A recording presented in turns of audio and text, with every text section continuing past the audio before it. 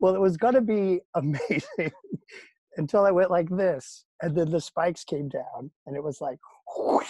Oh, yeah. One of the things that I've always wanted to do, I've been wanting to do this for years, literally years, at least two years. I wanted to start a podcast, and it's called It Was Gonna Be Amazing. And it's just bad things that happen on stage.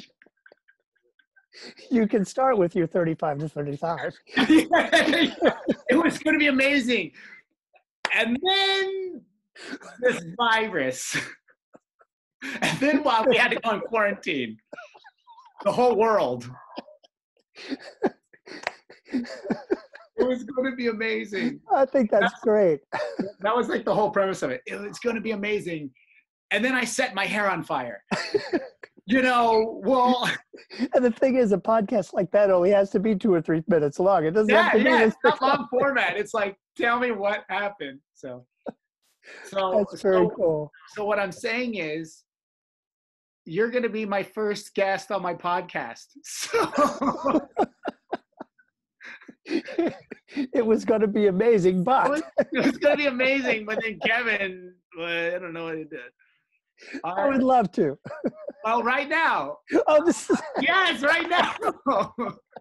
So I want a story, something that happened to you that you can remember where you just go, oh my gosh, whether it was a travel story, whether it was on stage. On stage is the most fun. The on stages, those are always the most fun. So it was going to be amazing. We had Andre Cole and my wife had put together this escape. Okay. So it was a combination. I found this underwater escape in Wisconsin that this guy was selling, just a tank. Yeah. And so we bought it for cheap, I think maybe a couple $100. And it was going to be amazing. And then we got it, and it was really well built. It looked really, really cool. We didn't know what we wanted to do with it. So we sent it to Bill Smith without any directions, about where any of the secret part of it was. Okay. And so Bill called a couple of days later and he goes, I've been all over this thing. I can't figure out how you get out of this. And it's like, well, it's pretty cool. He says, what do you want to do with it? We're not sure. So my wife and Andre Cole got together and created this underwater table of death, right? Wow. It's going to be amazing. So Bill built this table that it was going to sit on. And because the whole thing was made out of Lexan, he had lights in the base of it. And, so the lights came up through the tank. And then he had these struts up on it and suspended about 10 feet in the air over the top of the tank was about a 500-pound slab of spikes, steel spikes, tied into this 2-minute timer that, went through the whole thing. Was a gorgeous piece of equipment. I mean, okay, so you were going to get in this water tank, and then spikes were above you, right? And so, and the lid then had holes cut for the spikes to be able to go through without like shattering the top as it went down. Yeah, got it. But you're not going to squeeze through, right? Yeah.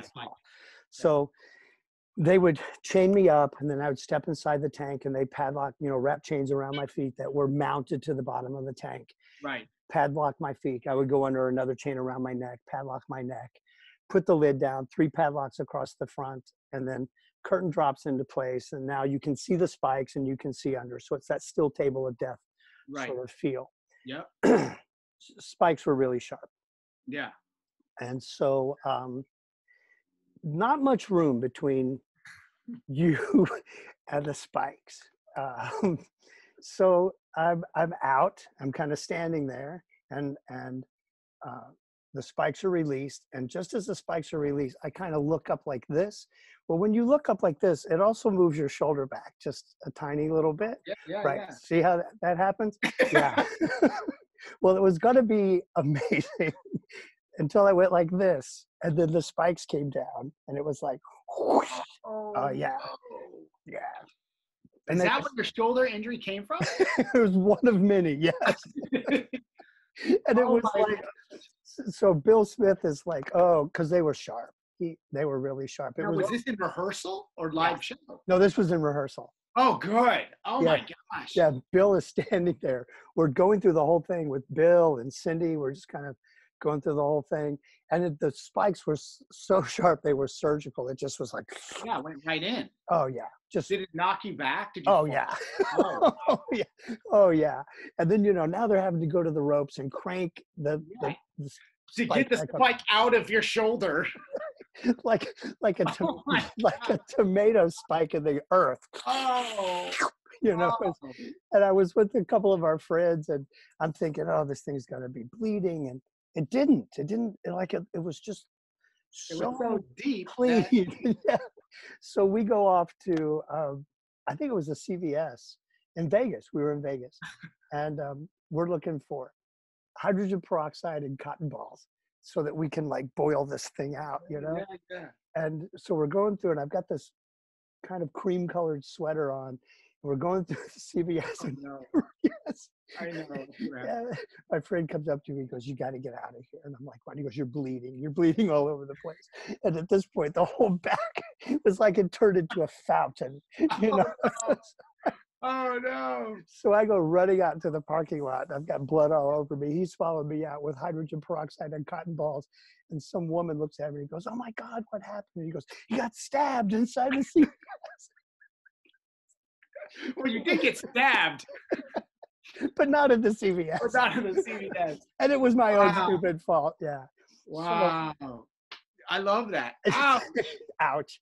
So we did travel with toured with the Yeah. Escape. The first thing Bill did was like dull the spikes so they wouldn't be deadly. These spikes are rounded. It makes it more dangerous because it can Because actually that would just like bruise you. budging you to death instead of, you know. But we traveled with it for about a year. It was great. I mean, but it was terrifying, even for the audience. It was Oh a no. terrifying trick. So, Wow. but it was going It to be was going to amazing. be amazing. It was. It was going to be. Awesome.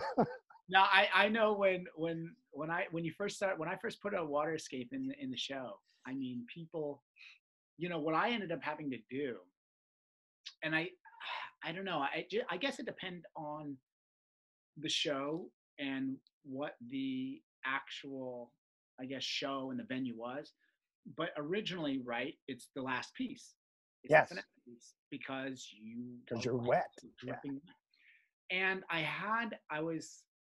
put it in, the first time I ever did underwater escape was in Reno at Harrah's. And Harrah's Reno, and I would end with the tank. I'd run out, get escape, dripping wet. I'd go outside, and for the meet and greet, I had towels and and I put something on. And people left. And when they left, people who had seen the show before, they're just like, "Oh wow, like great show," but like it just didn't feel like it had the same energy as it used to. And so a friend of mine's dad saw the show, who loved the show, always came and really big supporter, which was amazing. And he said something that was really, I mean, it was enlightening to me. And he goes,